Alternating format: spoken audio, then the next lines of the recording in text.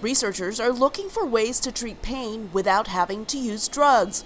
One reason, drugs can sometimes create more problems. You have these side effects. One of those side effects for pain relief is addiction. This dark drop is magnetic and may be the answer. In this fluid, you can see what happens when a magnet is placed under the slide. The dark drop is made of tiny magnetic particles that can interact with cell proteins to relieve pain. These magnetic particles would be embedded in this gel-like material, found naturally in the brain and spinal cord, and applied to a part of the body that is experiencing pain.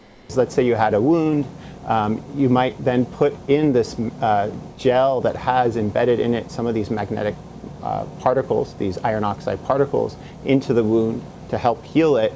And at the same time, you're able to apply some forces by having a magnetic sort of patch over the wound. When an external magnetic patch is placed over the area of pain, it interacts with the magnetic particles in the gel, creating a push-pull effect. As we apply force to these cells, these pain-sensitive proteins, the number of them decreases. This means that you would have less sensitivity to pain signals. In the lab, we can actually use this material to reduce the pain. But researchers say more tests are necessary before the treatment can be used on people. These gels are just made in the lab right now. We need to make them to be injectable. While the research shows promise, bioengineers acknowledge they need to better understand the biology of magnetic particles, including its potential side effects.